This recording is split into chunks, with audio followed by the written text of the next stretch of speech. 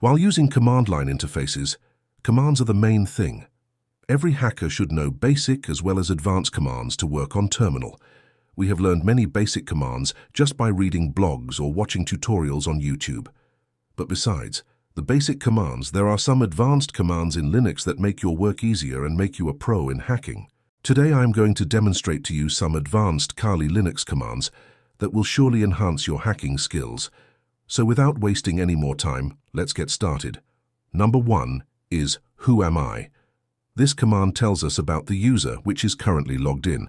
You can see it is showing me root when I run this on my terminal, because I am using the root terminal. Number 2 is Locate.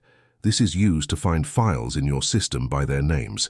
It works as a search engine for your system. Number 3 is PWD. This command shows us the directory in which we are working right now. Number 4 is the sudo ! This command is used to run previously typed commands, but with the root privileges. Sometimes we type a long command and forgot to add sudo. In such cases, this could be useful. Number 5 is Which. This command is used to find the path of a command that is executable in the current shell. For example, which Python 3 will give the full path to this executable. Number 6 is Date. Date command is used to check current time and date. Number 7 is History. This command is used to get a record of previously applied commands in our terminal. Number 7 is Touch. Touch is used to create empty files. For example, create an empty text file with touch using this command. Number 8 is CP. This command is used to copy files and folders from one place to another. Type CP file name and the path where you want to paste that file. What if you want to know about processes running on your CPU? For that we have our number 9 command, Top. Top is used to view processes running on the CPU and refresh them automatically. Number 10 is Uptime. It is used to find out how long the system is active. Run uptime on the terminal and view how long your system is running. Next we have Free command. This command is used to check memory usage of your current system.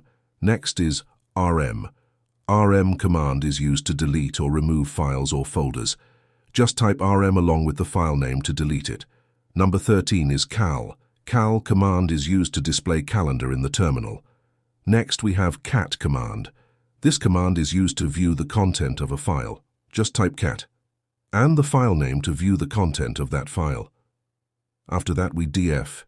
Df command displays the amount of disk space available on your system. Diff is also a very useful command. It tells us the difference between two files. Dig is a powerful command in Kali Linux. Dig is used for DNS lookup. Just type dig and website link to get all possible information about the domain of the website. Uname command displays us detailed information about machine name, kernels and operating system. dpkg command is used to install deb files in Linux. You can also use this command to remove deb files. On number 20, we have du command. Du command is used to display the amount of space used by files and directories. Next on we have add user. Add user command is used to add a new user. You can create multiple users by using add user command. Next we have SCP. SCP command is used to transfer file from one computer to another using SSH. Ethical hackers use this command to transfer files to the target system when they successfully compromise a system. Next we have unzip command. This command is used to extract zip files in Linux. Next we have lsb release. This command is used to check out version of Kali Linux along with other useful information. Next we have password command. This is used to change the password for the current user. Just type password and run it. Next we have ifconfig command. This command is used to check network details like IP address and other. Next we have eject command. This is used to eject any removable media from your Linux system. Next we have echo. Echo command is used to display text on the screen. Just type echo and the text you want to display. Next we have clear command. This command is used to clear all the stuff on your terminal and make your terminal neat and clean. Last but not least, we have xdg open. This command is used to open files, folder, or even URL graphically.